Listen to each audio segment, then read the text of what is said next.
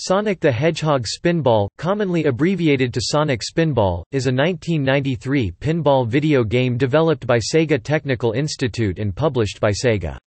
It is a spin-off of the Sonic the Hedgehog series set in the universe of the Sonic the Hedgehog animated series. Players control Sonic the Hedgehog, who must stop Dr. Robotnik from enslaving the population in a giant pinball-like mechanism. The game is set in a series of pinball machine-like environments, and Sonic acts as a pinball for the majority of the game. Sonic Spinball was developed by the American staff of Sega Technical Institute, as the Japanese staff was occupied with developing Sonic the Hedgehog 3 and Sonic and Knuckles. When Sega management realized that Sonic 3 would not be completed in time for the 1993 holiday shopping season, they commissioned another Sonic game. The game was hastily designed amid time constraints, with most work taking place over 2 months. Sonic Spinball was released for the Sega Genesis in November 1993 and for the Game Gear and Master System in 1994 and 1995 respectively. Sonic Spinball received mixed reviews, with critics praising the novelty and graphics but criticizing the controls. A second pinball game, Sonic Pinball Party, was released in 2003, and a Sonic Spinball spinning rollercoaster opened in Alton Towers, a British theme park, in 2010. Spinball has been ported to various consoles and included in Sega compilations.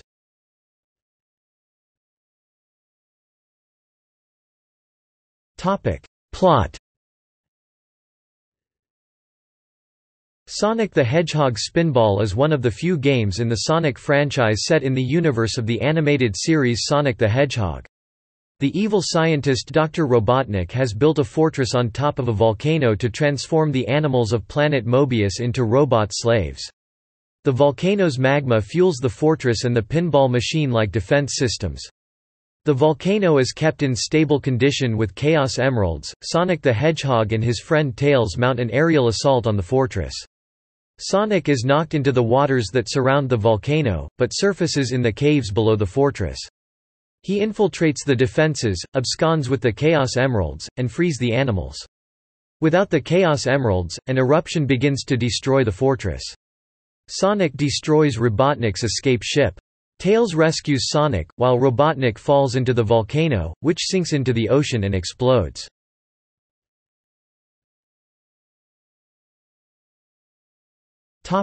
Gameplay. Sonic Spinball is a pinball game in which the player controls Sonic the Hedgehog, who acts as the pinball. The majority of the game takes place within the pinball defense system, which resembles a series of large pinball machines. The game comprises 4 levels, each containing numerous flippers that can be used to aim Sonic's trajectory and launch him through the level. Sonic can be maneuvered while airborne with input from the directional pad, which can be used for better positioning following an impact with a bumper or target or when Sonic is descending toward the drain, bumpers or flippers. The goal of each level is to collect all of the Chaos Emeralds and subsequently defeat the newly accessible boss located at the top of the level. Some Chaos Emeralds are blocked off by obstacles that require Sonic to hit certain switches or bumpers in order to create a clear path. The boss at the top of each level requires a specific strategy to defeat. A status strip at the top of the screen provides hints for defeating bosses as well as encouraging messages when the player makes progress. The strip also tells the player how many Chaos Emeralds are left to collect in a level. Following the defeat of an boss enemy, a bonus round is initiated. These rounds are shown as Sonic playing a regular pinball machine. The player is given 3 balls to shoot around the board, the object being to accumulate points by hitting as many bumpers and targets as possible. At any point in the bonus round, the player may trigger a tilt shake that rattles the table and affects the ball's trajectory. If the tilt shake is used too often, however, all flippers will lock out, leaving the ball to fall down the drain. When the goal of the bonus round is fulfilled, or if all 3 balls fall through the flippers, the bonus round will end, and the next level will commence. When all of the game's Chaos Emeralds are collected and all 4 boss enemies are defeated, the player wins. Sonic starts the game with 3 lives. A life is lost when Sonic falls through a drain. An extra life can be earned by accumulating 20 million points, which can be accumulated by hitting bumpers, navigating through loops, collecting rings and destroying enemy characters. Topic development. Sonic Spinball was developed by mostly American staff from Sega Technical Institute, while the Japanese staff were producing Sonic the Hedgehog 3 and Sonic & Knuckles, then conceptualized as a single game. Sonic the Hedgehog 2 was credited with boosting sales of the Sega Genesis in the 1992 holiday shopping season. Sega of America's management realized that the next Sonic the Hedgehog title would not be ready until next year and commissioned another game that could be completed in time for the 1993 holiday season. Sega's research team suggested that the Casino Night Zone of Sonic the Hedgehog 2 was among the most popular levels in the game. This provided Peter Moravec, the game's designer, with a general direction of the upcoming game. With an idea established, the developers envisioned a way of extracting the enjoyable aspects of this single level and expanding on them broadly enough to form a concept around which an entire game could be based. Moravec drew inspiration from Pinball Dreams, a game released for the Amiga in 1992, to combine pinball mechanics with the gameplay of Sonic the Hedgehog. Collaborating with 3 colleagues, Moravec designed basic animations depicting Sonic as a pinball. The animations were demonstrated to Sega's senior management, who approved the project. The development team knew that the game would have to be completed in under a year to be ready in time for the 1993 holiday season, a schedule Moravec considered tight for a game which needed to capitalize on the series' newfound popularity in North America. In order to speed up production, Sega sent veteran staff from Japan to assist in development, including regular Sonic the Hedgehog artist Katsuhiko Sato. Despite the transfer of these staff, the game was still not predicted to be complete in time. As a result, Sega Technical Institute staff decided to change the game's programming language from assembly to C, an unusual choice for Genesis games at the time. In retrospect, Moravec admitted that the choice to move away from traditional assembly language caused frame rate and optimization issues, but greatly accelerated the development process. In the space of 61 days between mid-June and August 1993, the project evolved from being a roughly playable build with no collision detection systems or character animations, to a fully completed game. Immediately before the game was due to ship, the team was informed that Sega did not own the rights of the Sonic the Hedgehog theme tune. Moravec recalled that there was an uproar among the team after Hirokazu Yasuhara, the lead designer on Sonic Team, explained that the theme tune was owned by Japanese band Dreams Come True. As a result, Moravec tasked the team's lead composer, Howard Drawson, to create a new theme within approximately 2 hours.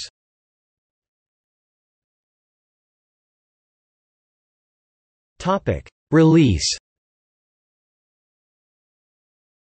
Moravec believed that the game would face acceptance challenges from both fans and the gaming media, as Sonic the Hedgehog Pinball strayed away from the traditional platforming genre. After returning home to the United States from Europe, Moravec was surprised to find that the game had sold well, and was pleased that it benefited from the franchise's popularity. Nonetheless, he regretted that the team had lacked time to polish the game properly. After the Game Gear title Sonic Drift received poor reviews in Japan, Sega released an 8-bit port of Sonic Spinball for the Game Gear in its place worldwide in late 1994.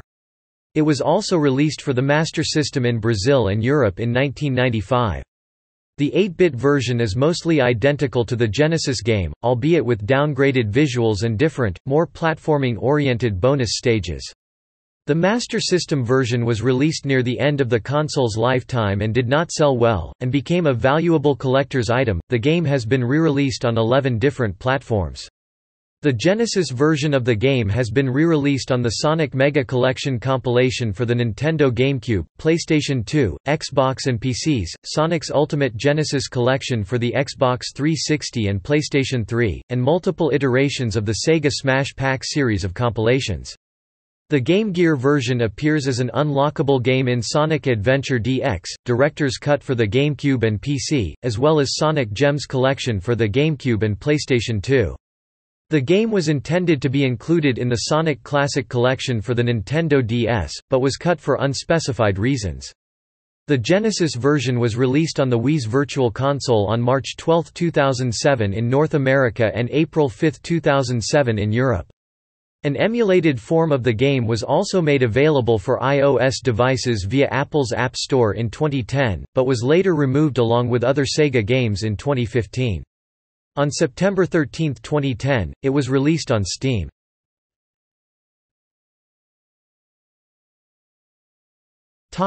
Reception. Sonic Spinball received mixed reviews. It holds an average score of 61% at GameRankings, based on an aggregate score of 6 reviews. The visuals were generally well received. A reviewer from Electronic Gaming Monthly thought that the game being set inside of a pinball machine was a novel idea, and also labeled the game's visuals, music, and sound effects as top-notch. In the same review, another reviewer opined that the graphics were not as sharp as other Sonic the Hedgehog titles, and also thought the sound was unimpressive. In a retrospective review, Lucas Thomas from IGN felt that the game's graphics matched those of later Sonic games on the Genesis, and considered Spinball's minigames to be visually distinct and well done. A reviewer from Jeuxvideo.com thought the graphics were generally good, but indicated that there were other visually superior games for the Genesis. In similar vein, William Avery of GameSpot noticed that the game contained some slowdown. Eurogamer's Dan Whitehead criticized the game's sluggish frame rate and slowdown that occurred when things threatened to get hectic in-game, noting that it suffered from the old Mega Drive problem. Various aspects of the gameplay garnered a mixed reception from critics, though the game's control scheme received the most criticism. A reviewer from GamePro criticized the control configuration and felt that the game was a mediocre example of a pinball game, but admitted that it had a similar feel to previous Sonic the Hedgehog titles. Jeuxvideo.com's reviewer enjoyed how Sonic himself acted as a pinball, but noticed that the controls were less precise and responsive when compared to other platformers. Dan Whitehead asserted that the game's controls were muddled by the half-and-half approach, and criticized its clunky game engine, saying that the game's control scheme ruined the pinball environments. Thomas stated, "There are aspects of the control that could have been tighter, and its difficulty level may be a bit too extreme for new players." Damian McFerrin from Nintendo Life said that the game comes across as both a poor platformer and a poor pinball game due to its unconvincing ball physics and frustrating platform elements. Bob Strauss of Entertainment Weekly felt that the game initially boasted a terrific concept, but had an ultimately flawed execution, saying that Sonic, acting as a pinball, often moved like a lead-in marble. Rich Ledbetter from Mean Machines also expressed concern over the game's lack of replay value, saying that despite its addictive gameplay, the game's 4 levels were not enough, especially given its high price.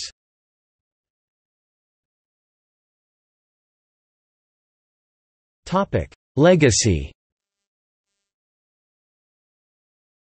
A second pinball game in the series, Sonic Pinball Party, was released for the Game Boy Advance in 2003 to generally favorable reviews. In 2010, a spinning roller coaster, Sonic Spinball, opened in the Alton Towers theme park in Staffordshire. Although the roller coaster was not originally designed with a Sonic the Hedgehog theme, the ride became part of a sponsorship deal between Sega and Alton Towers. A Sonic the Hedgehog-themed hotel room was later made available at Alton Towers Hotel, which featured various playable Sonic the Hedgehog games, as well as wallpaper based on Sonic the Hedgehog 4, Episode 1.